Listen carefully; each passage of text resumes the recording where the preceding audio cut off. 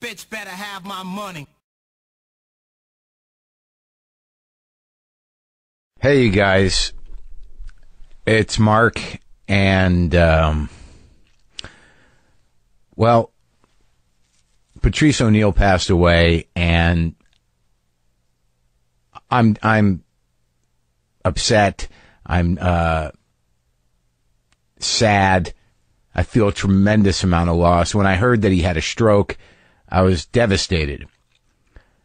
And the fact that no one was really getting in to see him, or I wasn't getting any information, I had no idea, what was happening. But I thought about it a lot in the days that followed, and just the thought of, all I heard was that he wasn't talking, and I thought, that's just horrible that Patrice, of all people, isn't talking. And I didn't know what it was going to happen, and obviously the worst that could have happened. And I'd just been thinking about it a lot. I knew it was bad, and now he's passed away. And I've had to do this a few times now in the last couple of years. I mean, since I've had this podcast, is say something about great comics. And Patrice was great. And I'm putting up this interview I did with him out of respect, in memory of, and as all I've got left of him in my mind. I mean, there's part of me I was very happy that I wasn't allowed to see him. I'm not in New York that much, but I did ask if it was possible. It wasn't possible. Because I want to remember him like this, like how he was when I talked to him, how he was when you're around him. I mean, this guy was a tremendous force of comedy and he just had some fucking magnitude, man. And I'm not talking about his physical presence. I mean, when you were around Patrice O'Neal and you were in his line of fire or in his focus, it was electrifying. And the guy had huge balls. He had a complete and original point of view. You may not have agreed with him. He may have pissed you off, but God damn it, you had to reckon with Patrice O'Neal. And if you waited just a minute and you listened to him and you heard him out, you would be shocked, provoked, and hysterical. He was a completely unique guy. And just a fucking thrill to be around and to watch work. Hilarious. And I'm going to fucking miss him. It's just horrible. The thought of him being in a state where he couldn't express himself, or he couldn't talk, or he was just completely incapacitated was just horrifying. And I had those moments where I would think about that, and I did think about it. To picture him like that in a chronic state was horrifying to me, given just how fucking vital that dude was, how fucking funny he was. But he will be fucking remembered by me for sure as being an amazingly great comic. And if you haven't heard this interview, please listen. We're re-releasing this interview so everybody can hear it. If you've heard it already, do what you will. If you want to listen to it again, here it is. This interview was a thrill for me to sit down and talk to Patrice, and because boy, he could fucking get in your head, man.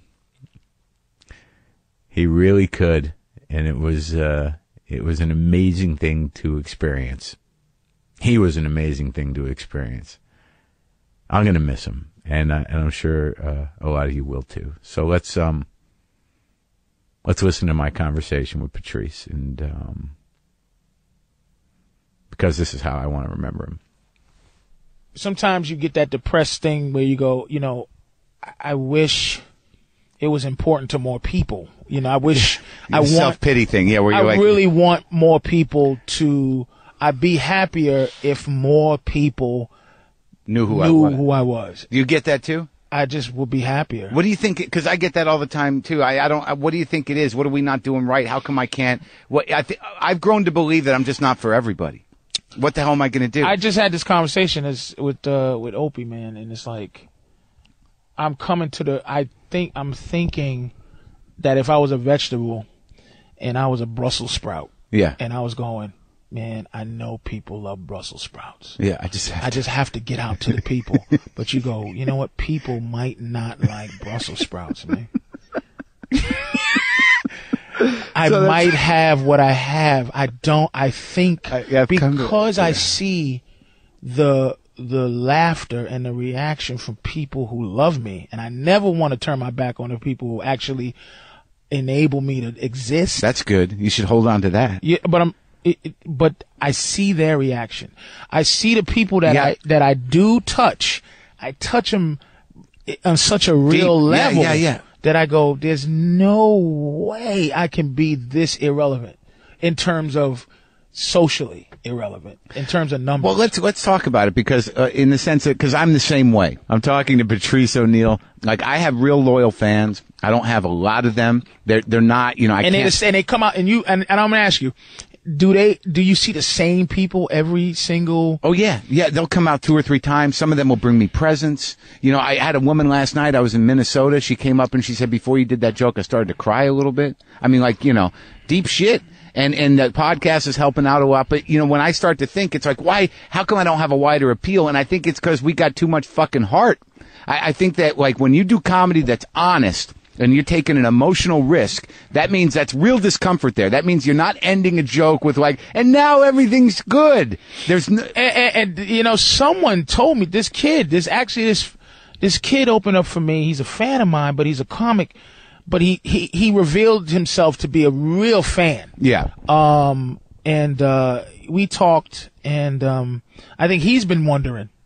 About you? About me, like going, why? He watches I get that. And goes, why? Yeah. Because I think a lot of people feel there's people out there that go, if Mark doesn't do it, how can I do it? Like they need you to make it so that they believe that they can also. I'm in that category, like they go, why isn't, they try to really go, well, why isn't Patrice this? Oh, and they try to go, oh, that's why. But really, there's a lot of people in the business who are terrible human beings.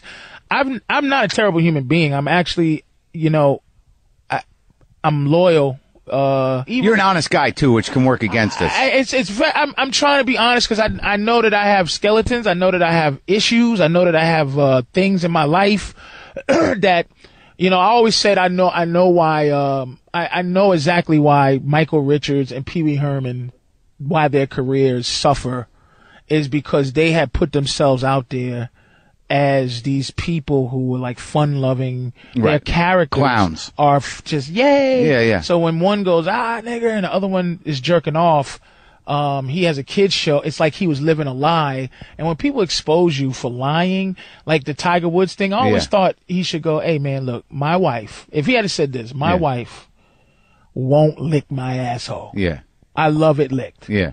This waitress licks my asshole. Yeah. I should be able. When should he have said that exactly?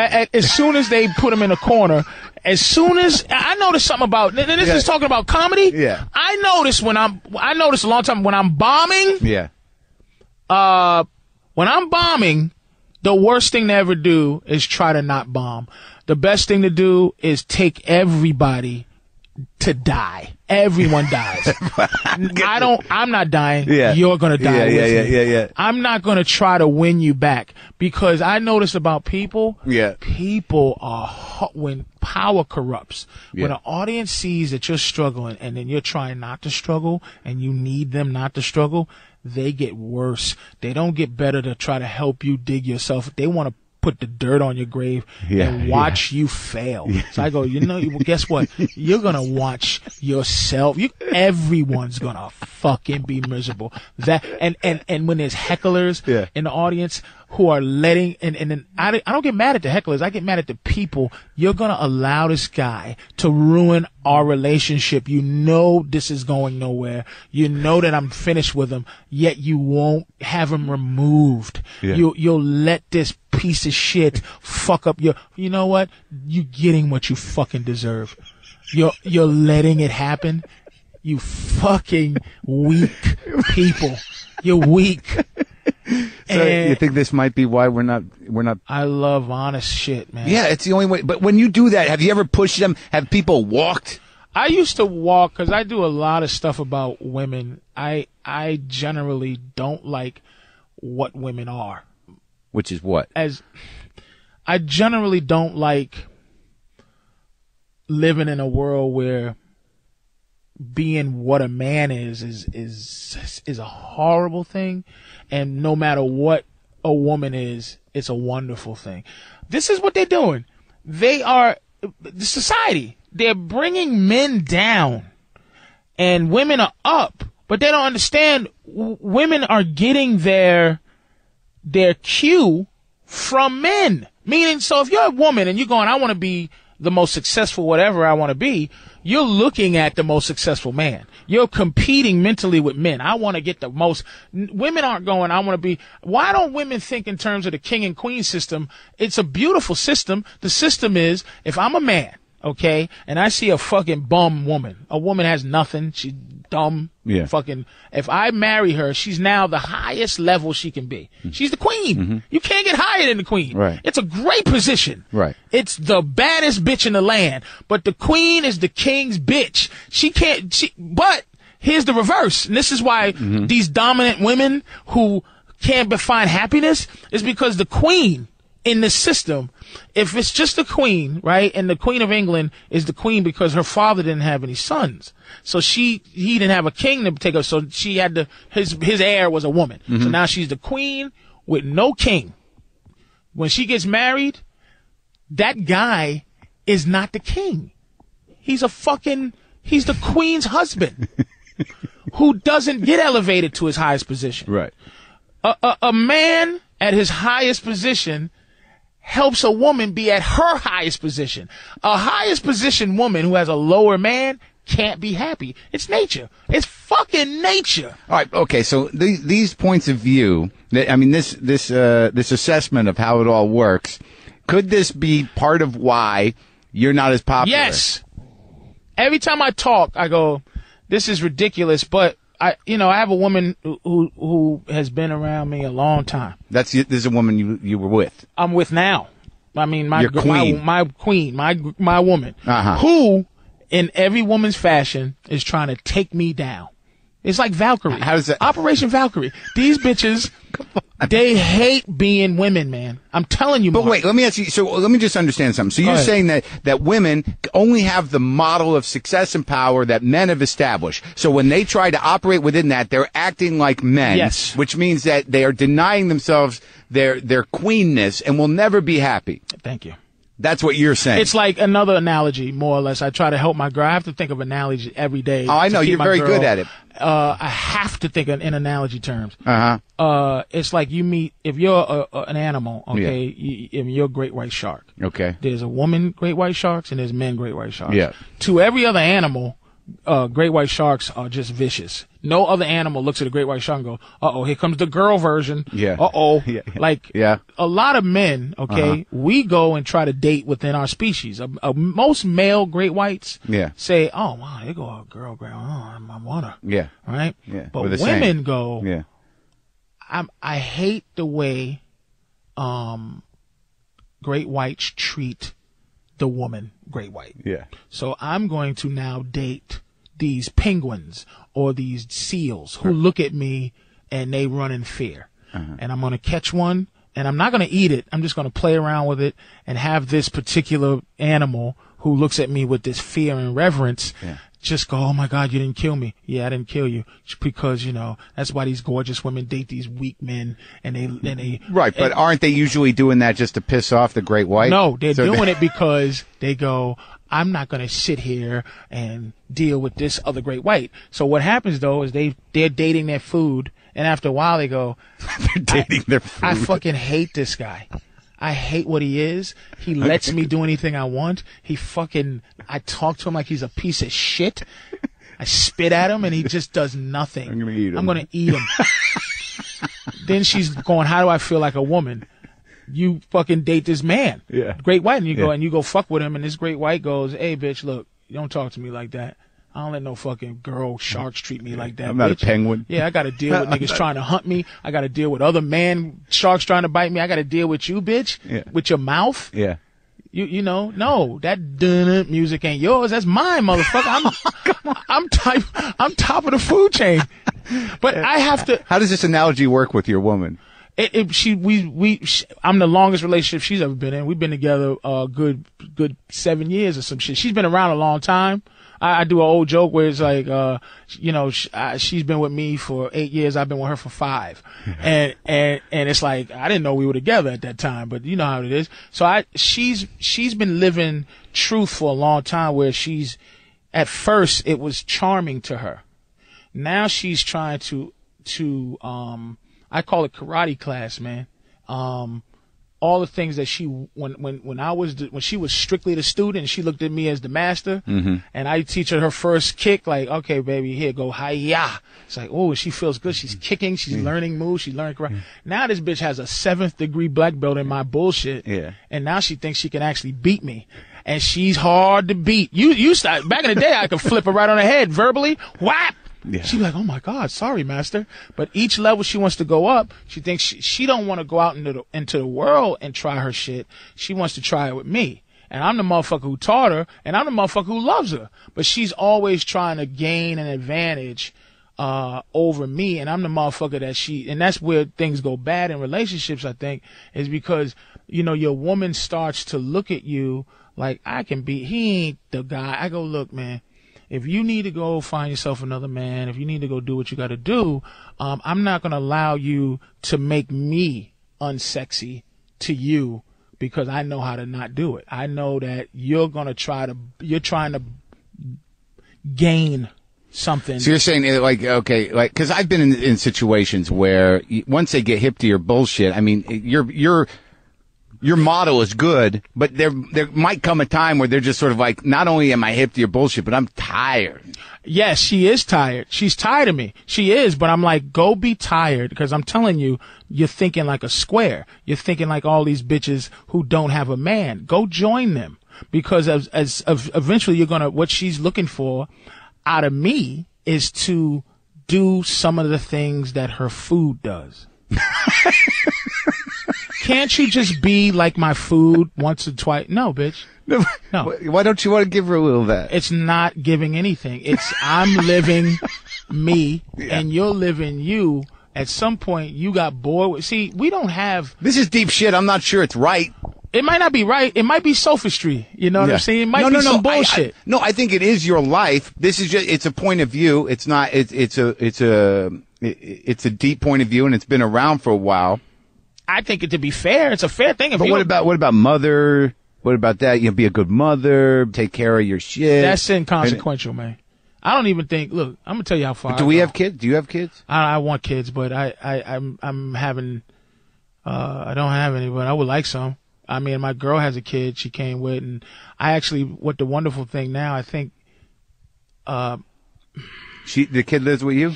No, but I was gonna say, I look at people with kids and then I go, as a stepfather, quote unquote, her father's still in her life, she has a good father. He's not an asshole. It's just that I'm with her mother, so, and we get along. She loves me. I love her. Yeah. But the thing is, that's great, is I really like being sometimes dad. I'm like, wow, if she had to be my kid all the time, I'd be like, hey. Yeah, but isn't there a different level of appreciation for that woman you're with and her relationship with her daughter that transcends this objectification riff that you're going on? The thing is, I never waver from this is my standpoint. My standpoint is a natural feeling. It's a natural feeling. It's nature. This is not a social standpoint. Like, okay, being a mother, I understand, a good mother is wonderful. I love, my girl's a good mother. She's a good woman. But I'm saying, you're missing the part of me being a good father, let's talk about it. A good man. Yeah. Me being a good son. Okay. Okay. First of all, as a mother, people will go, "You have a mother." And it's like, yeah, but my mother was somebody else's bitch at one time. Meaning, my mother did things to men, and she's told me this, mentally fuck with men. I mean, like, would she go, "I've done this," okay, as a woman. Yeah, but we do it too, right? But we're not, see, this is the thing, Mark. You can't always. You know how my girl got me? How? I was a guy who was this terrible misogynist when she met me. I'm a lot less. No, less. I'm telling you. Yeah. A lot less. Yeah. Because I have submitted to the fact that a lot of things I've done, I don't do. Like, look it.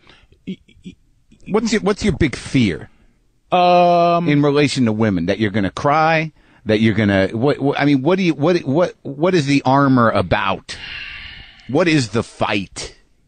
The fight is, and that's an interesting question, but I'm going to be very honest. I just want my girl to know that, my natural instincts stopped once I said, I made a decision to be, quote unquote, a good guy. I know that fucking a lot of women is bad for her. She don't want it. She wants commitment, and she wants a monogamous relationship, and I give it to her. And I just want her to know that it's not.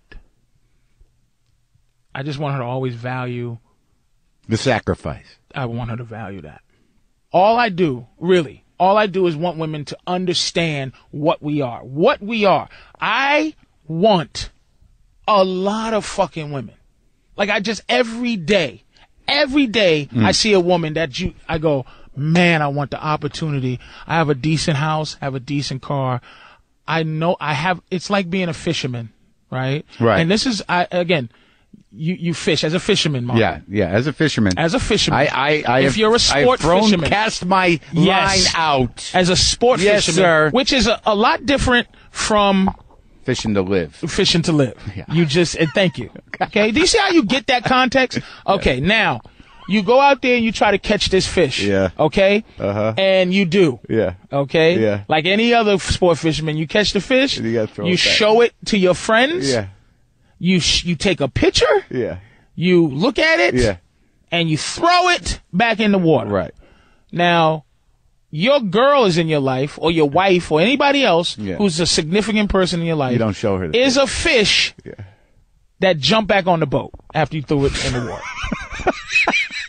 Have you worked this out before? Because you caught her, she keeps jumping back on your boat. Mm-hmm. And you're sitting there going, listen, you don't come out, because usually some fish get the idea that they swim back into the ocean and hope you come back again to catch them, or you got lucky enough to catch it. But the fish that's in your life was just flapping around your boat.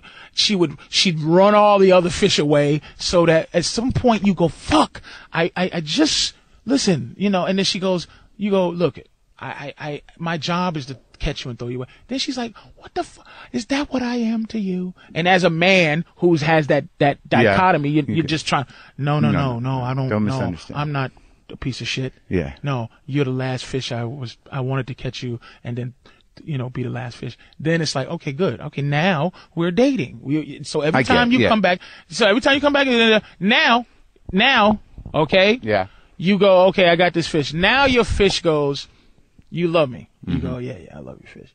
All right, now that you love me, why do you still have your boat? And why do you still have your pole and all your bait? So are you saying you want me to stop being what I was to get you? So what that means is, when I stop being what I am, you start to look at me and go, you ain't even got a boat. There's a time where they go, you don't even have a boat. That guy has a boat. You used to be this great fisherman. But why don't you say, well, you can't even swim anymore? They'll never be able to not swim. My girl is gorgeous. If she plays her cards right, dude, there's never a time where she can't get something. Look, my girl got me to fuck with her she was waiting. She just was waiting. She liked me. And she was waiting for some reason. You see my girl and you go, why is she waiting for me to fuck her? Which gives me more arrogance because I know that women are better than us because a guy like me could get a girl like my woman. It's because they love differently than we do. Yeah. What she did is finally, after all this time of kind of waiting and kind of being there, she invited me up to the house and she put a t-shirt on and went to take a shower and stuff, and she's talking to me, and same old, and she went to go turn the TV and bent down so that her fucking pussy and asshole was just showing as she picked something up, and she knew I was looking, and I'm like, oh, okay, it's in my face, and so she's, and by the way, here's the arrogance of having a vagina. She could actually, if I didn't fuck her then, she could actually be officially, have the right to say that I'm gay. Just 'cause she showed asshole and pussy, and I didn't go for it then. Now, I am a fucking fag then.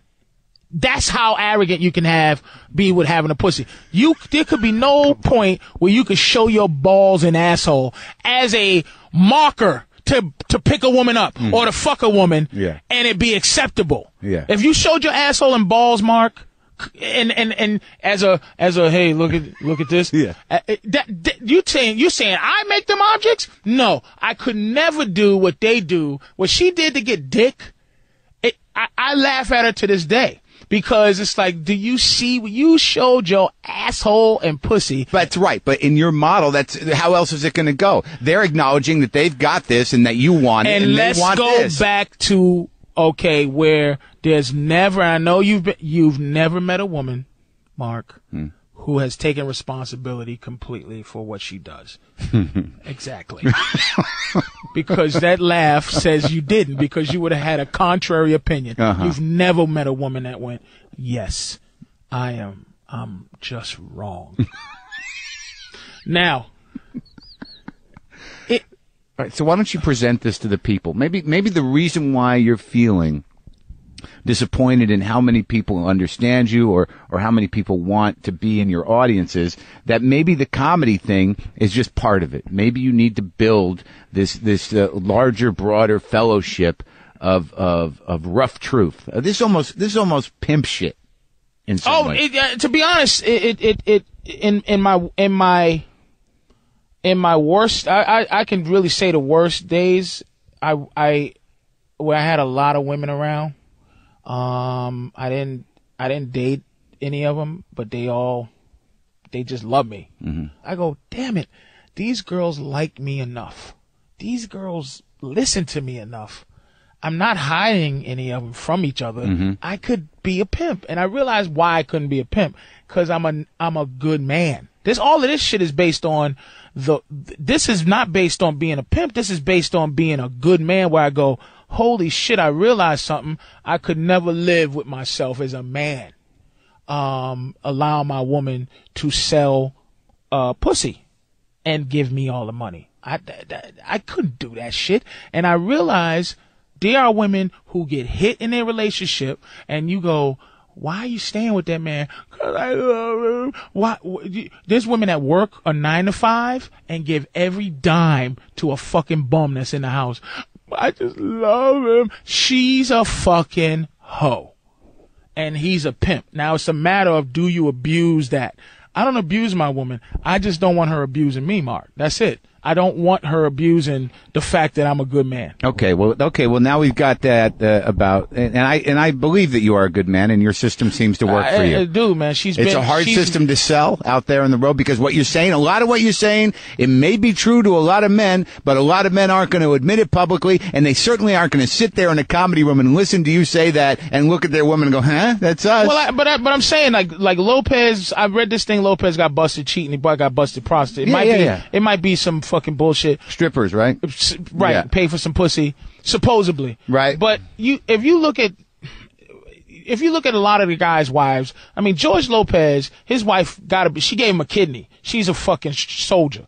And as a man, if he cheats on her with strippers or hookers, as a man, there should be men that stand up, Mark, and go, okay, in the cheating world, he did the right thing. He doesn't have a side bitch that he has kids with. He's not keeping. He went and got these girls look better than my wife pussy. He's the most famous. And I'm paying for it, and it's not going to follow me home. Yes. But yet it followed him on the newspaper. In the computer. He's the most famous Mexican in the world. He's a funny looking guy, and no offense. If he's honest with himself, bad skin, funny looking face, and there's some motherfuckers that will fuck him, and he should be able to fuck a little bit. I understand that, but the argument that works against that in your system is that women they're always going to be able to get another one. Maybe not as good as one. So you're saying that the power of George Lopez is that his shit is so good, that his home is so hot, that his money is so good, that he should be entitled to do that, and she should have to put up with that. No, that's what I'm saying. He did the right thing. He got caught. Okay. Meaning he could, in all reality, go, this is what's going to be like, bitch. Yeah. And she goes, George, shut the fuck up. You go, I'll give you a $2 million, and you can get the fuck out of my face. He didn't do that. He snuck to try, and again. Well, okay, so what do you think he's doing now? Now, okay, me and my girl discuss if this happened to us. I always try to put scenarios there. Sure. If she gets caught cheating, I said, I'll stay with you, but you get demoted down to where you don't want to be no more. Which is, you got no say. My girl got say. Yeah. But at one point, she worked hard to have a say. Mm-hmm. Do you think you should be doing that? Right. Do you think you should be, and not afraid of whatever, like me, mind your business, bitch, whatever, but do you think you should be doing that as my partner? Okay. I told her if I get caught, what am I going to get demoted down to? Okay. Mm-hmm. Me getting a demotion means you get a demotion, actually. Meaning, what are you going to do? You have to leave me. But I'm not going to stay in your life, right? If I get caught fucking doing something that I didn't want to do and I hurt you, what happens is I'm not going to sit here and live an apology for the rest of my life. I felt the same way. I'm not going to sit here and have you hold me hostage and take away really what our relationship is built on, which is you think that I'm a great man. Yeah, this is an interesting point because this is something that happened to me. Like when my wife left me for me being an angry motherfucker, and whatever. The reason she left, I understand. Mm-hmm. But the condition of the leaving was I want a 3-month trial separation to figure out what I want to do. So I was upset. I did everything I could to get her back on some level. And quite honestly, I've never admitted this before. Anger management? Well, I tried that. I tried it, and and I was upset. You do it for yourself, though. Well, no, I did it for her. No, I'm saying that's what you do. You do for yourself. When I knew, though, like about 2.5 months into this, I'm like, fuck this. I can't hold on to anymore. I'm gonna go fuck somebody. Mm-hmm. And I know I did that, but I waited almost 3 months. But after I fucked somebody, I knew I got to file for a divorce because I'm not going to live an apology for the rest of my life. Even if I got her back, I don't want to have to answer for that, and I don't want to have to live an apology. But you still could have got through that because, look, she didn't love me enough. She had some other dude. She had enough. But she got the other guy with the better job, with the better family, she better the more deal. money, that's what guy. had happened. We don't even better we don't even better deal women. We just like pussy. Is that a girl in the trash can? Let me see what she look like, baby. How you doing? Why are you in the trash can? We're not even better dealing them. I know. We're not. I can't. I know it doesn't matter. Being good to a woman for us is a commitment to ourselves. Okay. It's a commitment to the fact that we go, this is what they want, and this is what they think is the right thing to do. And we're decent people. We go, you know what? She's right. Let me stop trying to fuck everything that moves. It's probably some weird, it's probably some weird compensation for something. And I go, let me be good to this girl. I'm not going to get better. I might be able to get better, good looking, or I might be able to get better decent, but not together with her. Now let's address race the same way we address sex. Well, I would say it's the same thing, man. I would say. Do you hate white people? That's. I mean, yes, my instinct is to say yes, but I don't hate. Because I don't hate white person. I don't hate white person. White person. Right. White person. singular. You qualified your misogyny. That, you said you're better with it. You've got a system that you understand sex and women with. It's your own. It's based in truth. Look, man. Black people, I don't like to think in terms of like being a victim and being black, dude. Mm-hmm. One thing I try to get white people to understand, Mark, is that white is a fluent concept. It's an idea. White to us, and I've said this a few times, but here's what white is to us: the decency that nature has given the Jews in their plight. The decency is to have a villain in both plights. Moses, there was Pharaoh. That nigga looked like Yul Brynner. Mm-hmm. Yul Brynner was the evil force holding you down. Yeah. And God freed you. God said, no, Jews, you must go. Yeah. Okay? Thank God. Thank God. Yeah. Then it's the Holocaust. Hitler. He was a bad one. Hitler and his crew were it was after the war, it was against the law. You can't even have the mustache no more. Yeah. You can't even rock that. Yeah. You rock that. That's not a law, but it's an understanding. You just don't rock it. Sure. That nigga is the devil. Yeah. Okay. Right. That mustache is the devil. Right. Hitler, then the devil. Right. So what that enables you to do is move on. Mm-hmm. Enables you to move on. Okay. Meaning, I don't have to hate every German. I don't have to be bogged down. After the Holocaust, being a fucking Nazi was criminal.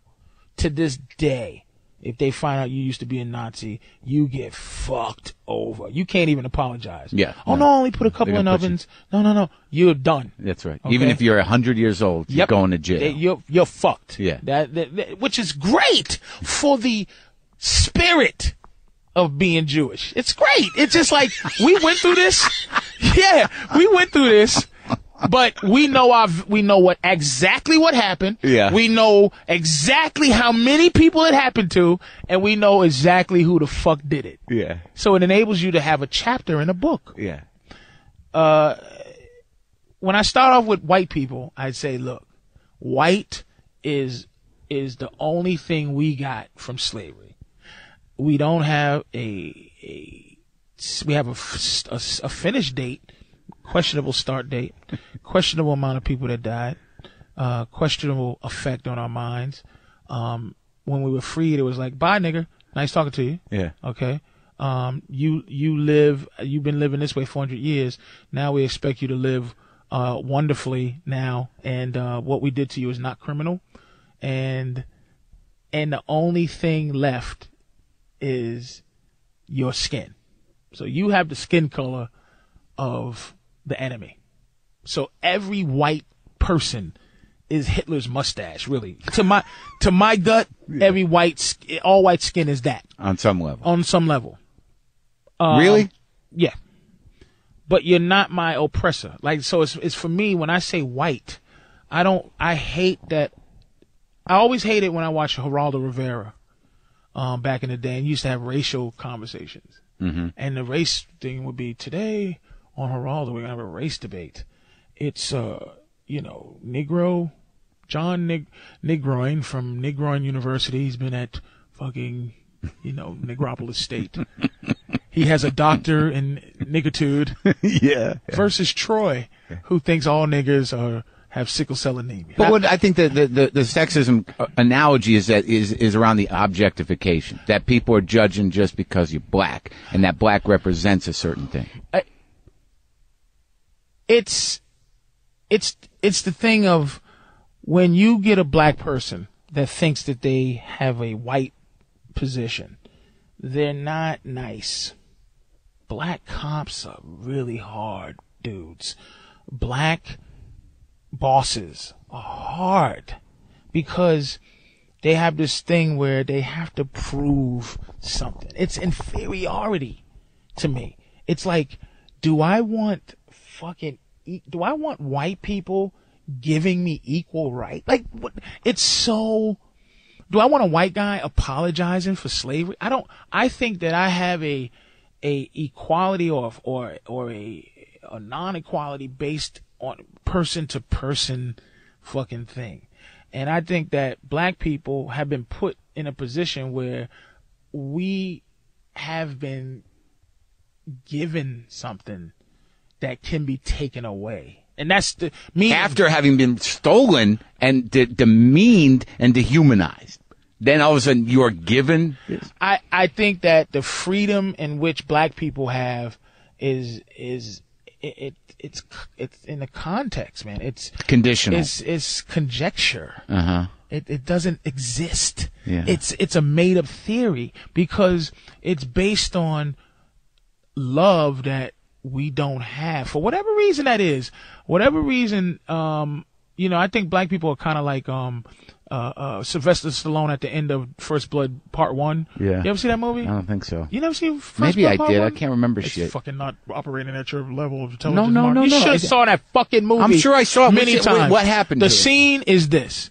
At the end when he goes, yeah, I just want this country to love me as much as I love it. He was this Vietnam guy and he's ranting about why does the country hate me for doing what I was told to do. In Vietnam, right. Black people, I'm not speaking for all black people, but I feel that way. It's like, why the fuck do you hate me, motherfucker? Black people should be flying shit in the buildings all day long. We should be insurgents. We should be killing white families, but we're not. We're not. We're fucking good, man. And we get treated like dog shit. And we're always trying to figure out, how to get white people to fucking, and like a lot of white people, I got that fucking monkey on my back where it's like, don't fucking, if a white guy goes, you're very, shut the fuck up, nigga. I don't need you to fucking validate me, bitch. You know what I'm saying? I don't care about your fucking love for me. You know what I mean? Stop. We're trying to work for this love that it ain't gonna happen. And I don't want no legislated love. I don't want the fucking N-word in my life. If you feel nigger, you could call it flowers and pudding, but it's fucking feeling like nigger. So the N-word, I gotta listen to the N-word describe a word that I've never even heard before the N-word was exist. I never heard anything where I go, okay, put nigger there in place of that word. But the N-word was invented so that you can say nigger somehow. So you found a way to fucking say nigger. And I never heard nigger like I hear the N-word to describe nigger. It's some tricky horseshit. It's shit I learned in Boston. It's shit that I want all black people to learn. It's passive aggression. It's what do you call it? It's covert racism. How the fuck do you have a fucking racial conversation with somebody, right? Yeah. Who don't admit that they're racist? How the fuck can I talk to a white person and go, you believe in racism? Yep. You believe that there's unjust things happening or unjust things happening to black people, Mexicans all over the world? Yes. Are you racist? No. Racism is like Bigfoot. Like, we know it's here. I've never seen it. Only racist I see is fucking this asshole with a sheet on. But there's no functionally intelligent fucking guys who walk around and go, I hate niggas, I hate spics, I hate chinks, but they're liars, man. It's like we're not going to heal this thing until two things. One, black people got to stop lying about how we feel, and white people got to stop lying about how they feel, and we come together and we discuss it, because this shit ain't going to stop until black people find a way to forgive this country for what it did. It's a aching, that's the anger, to forgive the country for what it did. And without white people's, this is how deep white is. Hey, when'd your family get here? Got here in 1906, first person straight off the boat from Italy. And, now I'm calling you a nigger like I'm better than you. Yeah. Are you serious? My family's been here since 1619, bitch. Making this country wealthy because it's got free labor. It's just collecting money. Are you fucking serious? And we get a hard time, and you get here, your skin's white, and you treat me like shit? You motherfucker. You're telling me, though, that growing up in Boston, you never personally experienced overt racism? Overt once. Just twice. Once? South Boston. Right. One time that affected me. When this kid, it was a summer camp, I think I was 10. And this kid called me a nigger. This little white kid he called me a nigger. It was a game he played with me. Called me a nigger and ran, and I chased him. And he ran to where there was adults, and I grabbed him. And when I put my hands on him, he screamed like Banshee, you know, and I got thrown out of camp. I'm like, he called me a nigger. It's like. So I learned a lesson. What did you learn? I learned that thought you were one too? Yeah. Right. Nigga. Like, I learned that a lot of things I learned about racism that you don't learn unless you live in a place like Boston. Boston's the worst. It's the worst. You can't learn it down south because you did, in a weird way, living down south, you actually have actually a great point. You know, back in the day, I get sprayed by a hose. Well, yeah, there's a history. Dogs. I actually did a line where I said down south there's an ignorance that runs so deep it actually has integrity. There's a history to it. Yes, it is. It is. Hey nigger, and you go, hey white boy. Right. And then here's what I'm gonna do to you. Yeah. And here's what you better hope I don't. It's out. It's not covert. It's historical. Exactly what it is. It's historical. Whereas in Boston, it's all fucking suppressed. I've never seen a city hide its black people like Boston. And then when you learn certain things, look, like the busing thing. Look, here's what I learned out of all of this time that they wouldn't teach you. That I don't understand why they won't teach you. Is the busing. The Boston busing problem was this. They teach me as a Boston black kid, I hate white people, and that's what I'm supposed to do. They're racist. They this. They that. But what it is it was a design condition that poor white folks and poor black folks couldn't fight. It was certain people working on a higher level. The South Boston High was a civil servants exam school. It taught you how to be a cop, how to be a fireman, how to be an EMT. It taught you how to pass the civil service exam. That's all it did. So what it did, it didn't prepare you for college. It prepared you to work as a fireman. That's why it was all these Irish firemen, all these Irish policemen, you know, all these times. It was all mixed, man. And when they stopped busting these niggas in, they were busting out jobs. So now there's going to be some nigga cops and some, you know, cops were the family business. So it was politics and power. Yes.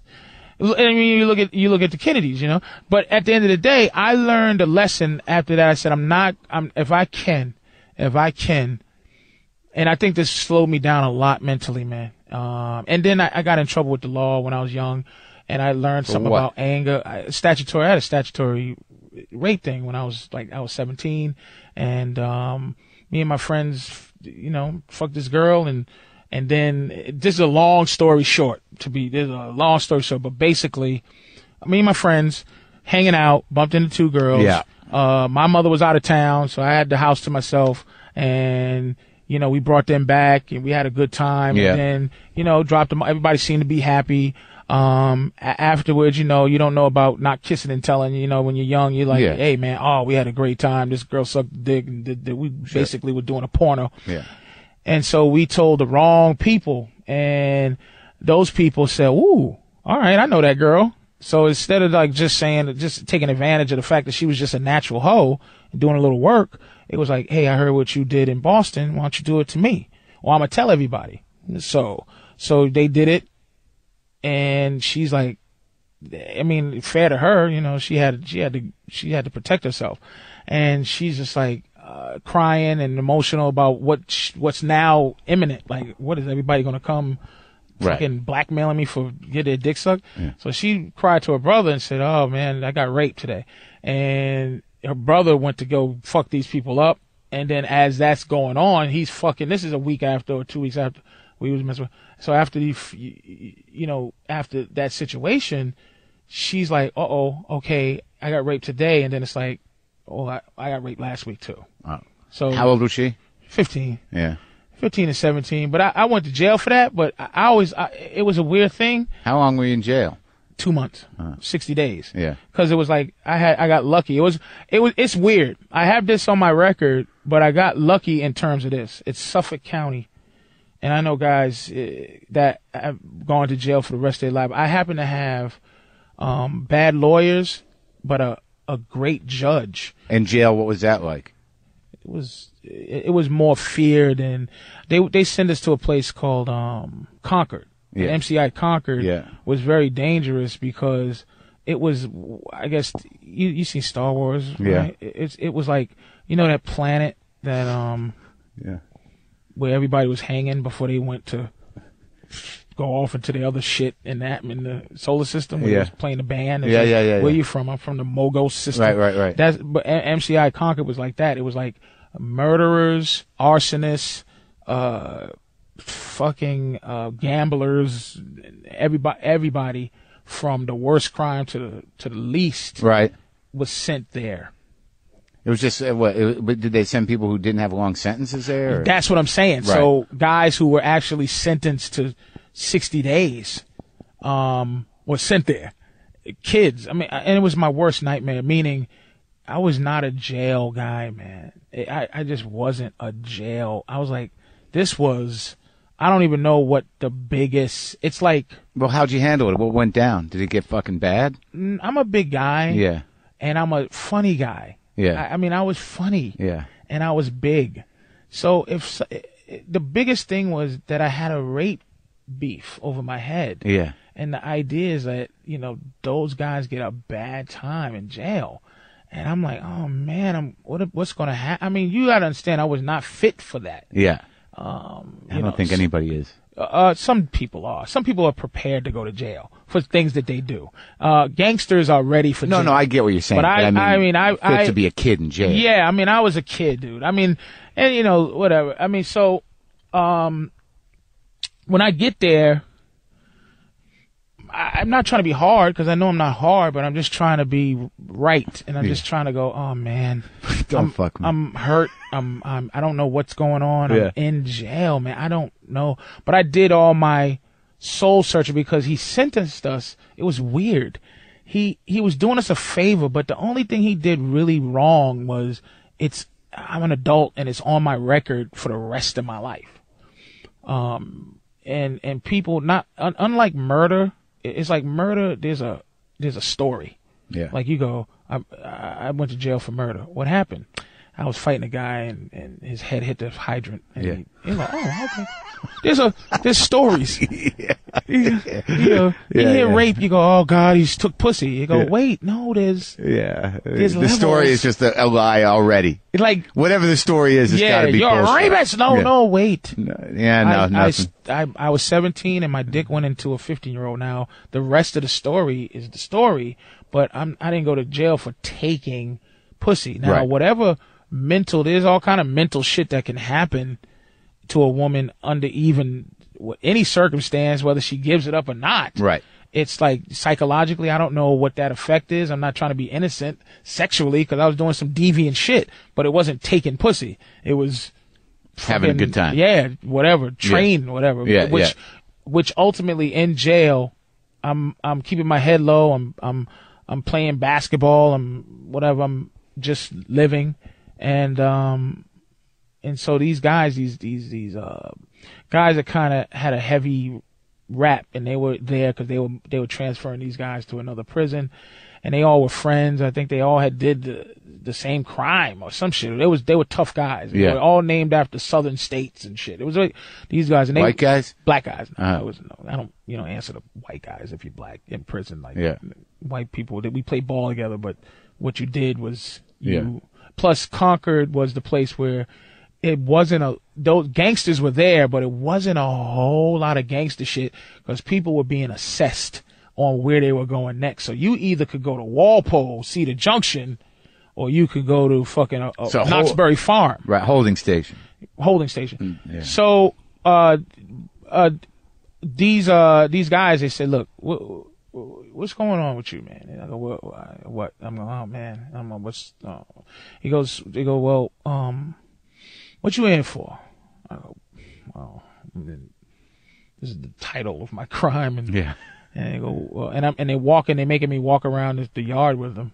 Yeah. And I'm like, oh God, they're gonna probably walk me to this blind spot here, and they're gonna do something. Oh God. They go, oh man, talk. They used to call me Heavy D. Yeah. And Heavy D, hey man, come here, Heavy D. Let me talk to you for a second. So it's like 4 of them. Yeah. We're just walking around the yard, and I go, well, I did this, and this happened, and then the boom, and then the boom, and then they go after like 2 walks around. They go, you in here for pulling a motherfucking train? You in there? I see, and they go, everybody in this motherfucker did that shit. And you in jail for that shit? You in jail for doing what motherfucking niggas do? And I go, and they said, they gave me a pass. They go, look, don't let me ever hear you locked up again. I said, thank you. Ever since then, life got better. But then I had a friend, life didn't get better because the nightmare of jail got to him mentally, and he never could get out of it. He wouldn't take a shower, and who, this guy? My co-defendant, as they would say, the my kid? friend, my best friend, one the of my 15-year-old or the other guy? There were three. It was two. It was five of us. Five guys, 2 girls. Yeah. Okay, and the other girl didn't put up any. Right. She didn't put up any charges, right. and it was whatever. So your friend, my friend, and they would call him my co-defendant, Yeah. And he thought he was going to get raped in the shower every day. Every day was rape in the shower. He couldn't. When he was there? When we were both there at the same time. And did it happen? It's just like you go there and all you've been watching is MSNBC, and sure. It's like someone's going to shank me in my neck. So you just wear every day you just wear a fucking phone book collar because you go, somebody's going to, and it's like, dude, take off that phone book. No, I won't take it off. Someone's going to stab me in my neck. He would always think someone's going to get him, and he wouldn't shower. And these guys, man, they want their lives. There's guys in there. And look, just because I'm in there for 60 days doesn't make me less angry about it because you're in there for 25 years. But I do know a guy in for 60 days, you make a guy that's in for 25 years happy. You deal with your shit differently than that guy. Yeah. And he was in a position where he's smells really bad in front of guys that are doing 25 years. You have to live every day. No one wants to, So he goes, tell your co-defendant. They keep saying my co-defendant. So I'm like, man, dude, like you gotta. I'm not gonna say his name. Yeah. But he says, I'm like, man, you gotta take a shower, man. These guys are, come on, man. He goes, fuck you, man. You act like you like it in here. I go, no, but I'm saying like you can take a shower, like take a fucking shower, man. Yeah. They're gonna kill you. They start throwing piss on him, and they started throwing piss on him. Yeah, to make him take a shower. And he wouldn't take a shower, and eventually eventually it became torturous, and it was torture for him for at least 45 of the 60 days, and things have been right since. He the next time I seen him after we got out, he came to my house like with a fur coat. He had a fur coat and it was like boxer trunks and shoes. It was weird, and he was talking about what if Jesus was something other than being Jesus? Like, what if Jesus was a pimp, man? So he snapped. He snapped, and you talk about in terms of trying to have my mind deal with feeling like a victim. Feeling like my life has been really ruined. Yeah. I go, okay, look, it's God's design, and this is what I came up with to help me. One, if I was a 15-year-old girl and that was happened to me, I might do the same thing. That helped me. I go, okay. 2, I could have been in there for 10 years, because the crime of statutory, you can get 10 years, period. I got 60 days with 1 year probation, and I was done. So your boy, though, he got fucked up and he never fucking bounced back. He never bounced back. He this is my best friend when I was a kid. But it's weird. It's interesting because he did it to himself.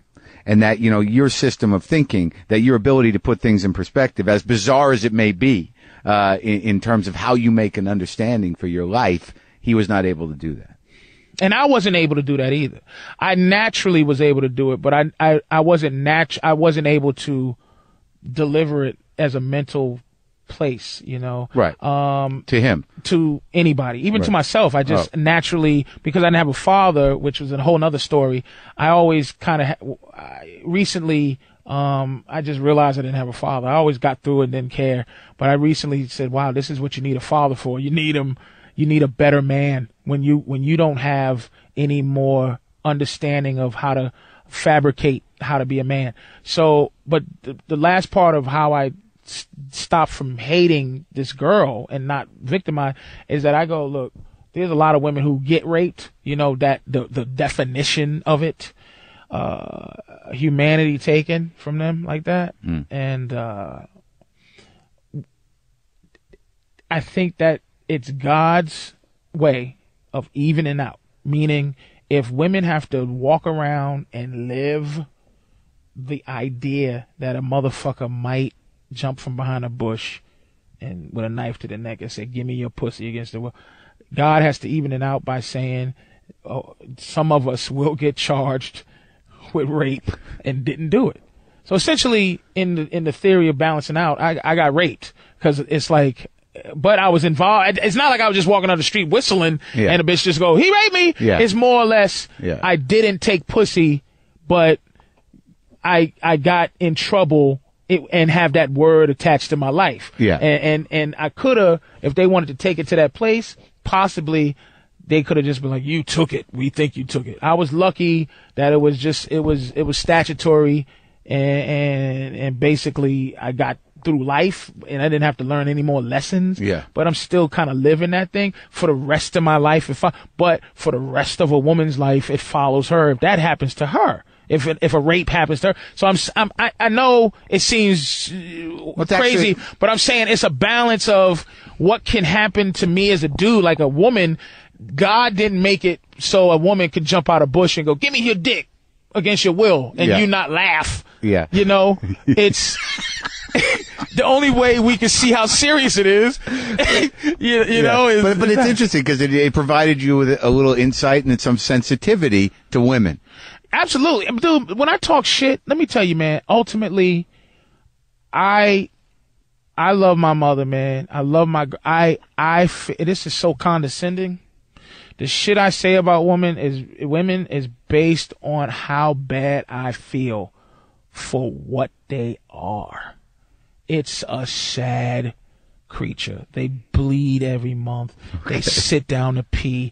Like, how vulnerable do you feel when you sit? When you sit down to pee for whatever reason? Like, if you want to take a shit. I really thought this was going to go a different direction. You really, right? This is why you love your mother. I love my mother because I grew up with no dad, right? She's my mother and my father.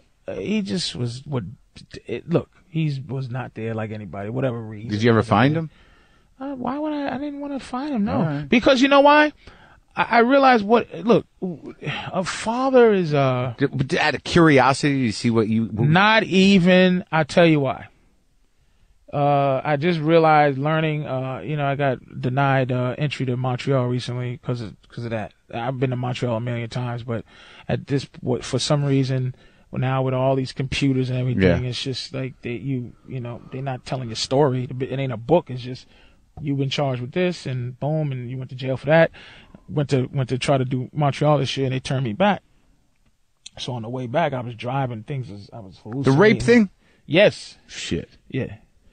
So, I'm driving back and mentally, I had, reached almost the acme of my madness that I had on my own.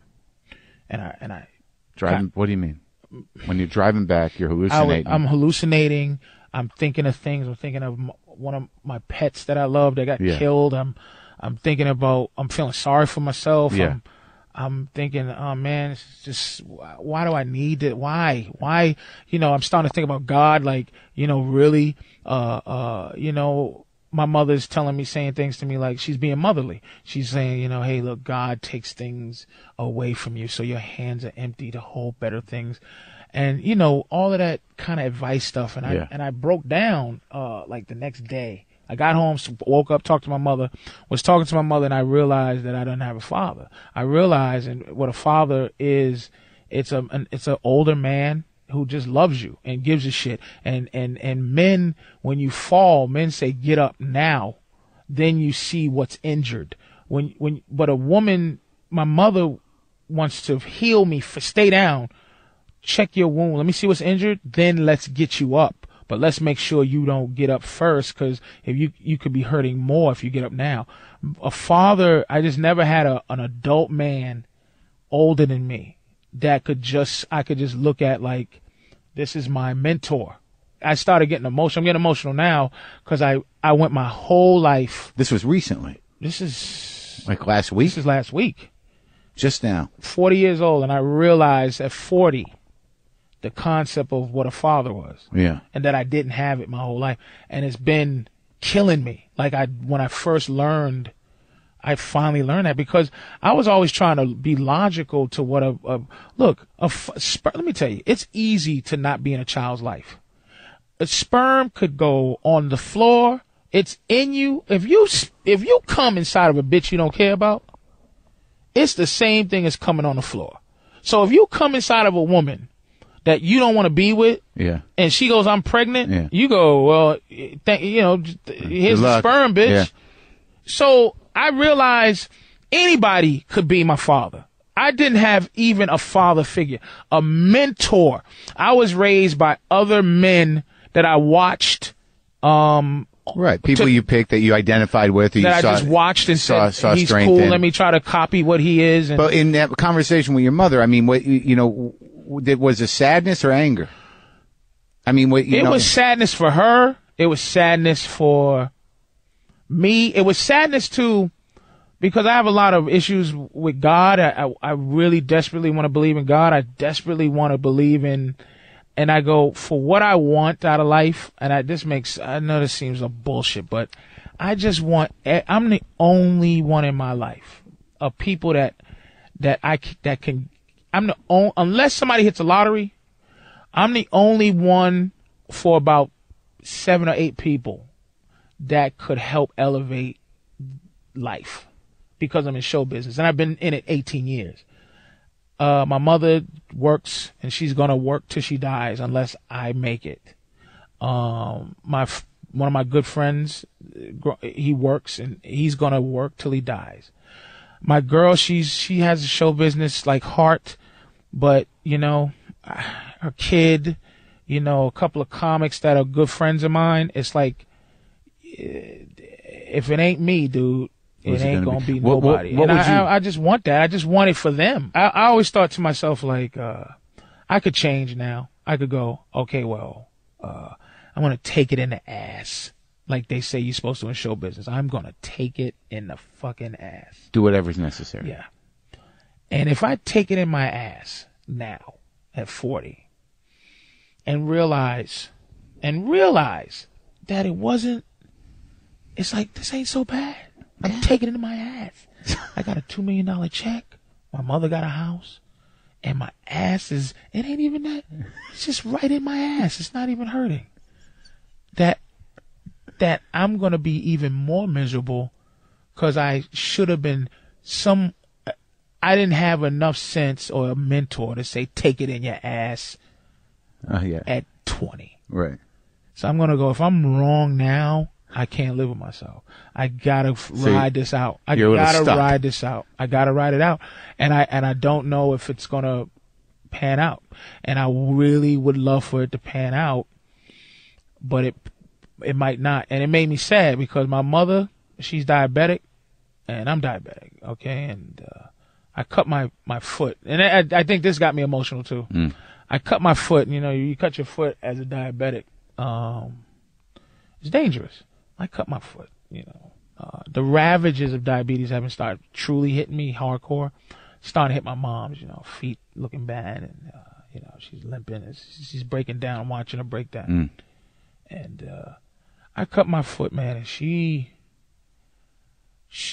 jumped on, she just was mom. She cared about my fucking feet. And I'm looking at her feet, swelled up, and she just was making sure my feet were okay. And I'm just like, what for? Like I suck. I'm like, I suck.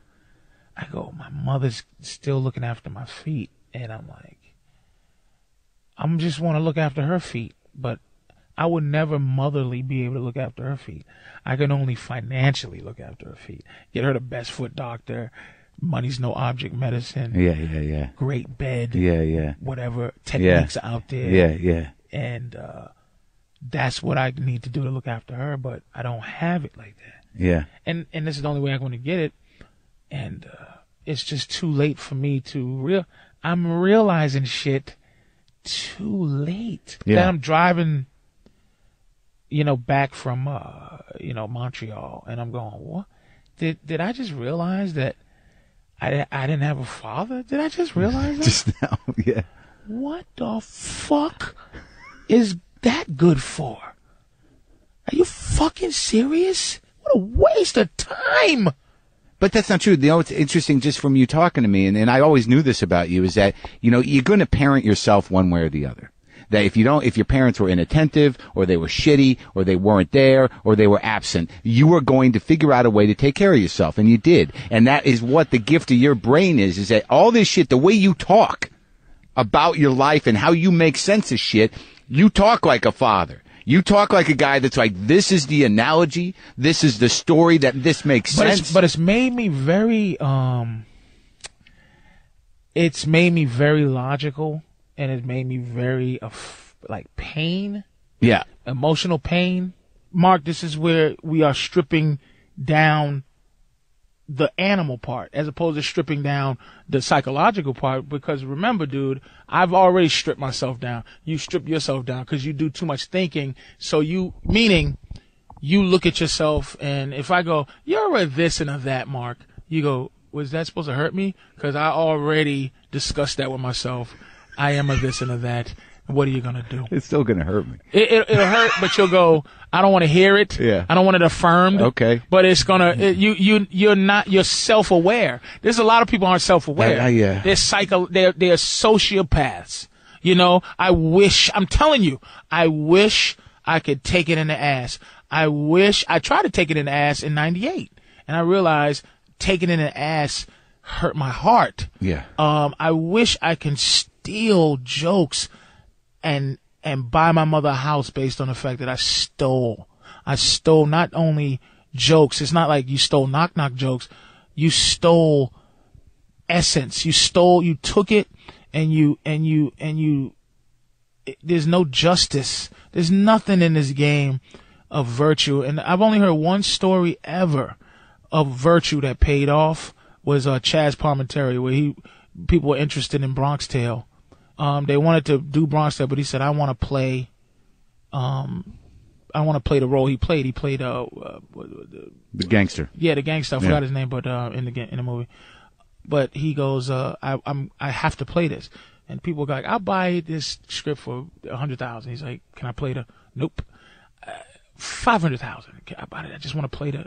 And he went into the bathroom. He said, man, it's just like, maybe I should do it. And he stuck to his guns. And De Niro, he goes, I just want to play the game. De Niro goes, play him. I'm going to play the bus driver. I just want to see this movie made. And it panned out. But it's like, is that like the lottery? Meaning he hit the righteous lottery, and everybody else is trying to scratch the righteous lottery ticket. And a little bit of luck, right? And I'm like, I just want to. I don't want to be wrong forever. I just want to, look, I think in this business you only got about 4 or 5 times to get on the amusement ride. Yeah. Maybe. Yeah. I think I've been on the ride twice. Yeah, maybe. And me too. And when you get off the ride, you got to get back in line and go, if I want to ride this ride again, I got to stand in line. It's a long line. And the thing about the roller coaster is it's interesting. It clicks up. The click up is just great. Like you're like, I feel it. Click up. Yeah. I feel it. People are excited. Yeah, they see me. They see I'm clicking up. Mm-hmm. They see I'm on the come up. They feeling good. It's feeling right. And then when the first time you're on the ride, you go, okay, what do I do? And then you go, wee, and you hold your hands up, and then all of the money flies out your pocket, and then everything's gone. When you get off, you go in the ride, and then it does that last little stoppage thing, and you go, everybody off, and you go, oh shit, and then there's a long line to get back on, and then you're in the back of the line going, this fucking ride ain't even that great, and you're like, That was it? Am I standing in line? And then you go, okay, my second time, I'm going to get in line again. I'm going to make this ride better for myself. Yeah. Click, click, click, click. Okay. And then, now you got a pilot deal and it clicks up and you go, at the top and you go, this time I'm going to put my hands in my pocket and I'm not going to enjoy the ride as much. You go down and you're not going to wee. It's just air holding on to your money. Hold on to your money. Then you stop again and it's just like you got a little more money, but you didn't have any fun. Now you're in line again. Waiting. And you're behind a fucking cocksucker. Who's doing your act? Who you go, can I get in front of you? You fucking cocksucker. And then I don't know if I get on the ride again, dude. I'm probably not gonna get back on, but I'm waiting.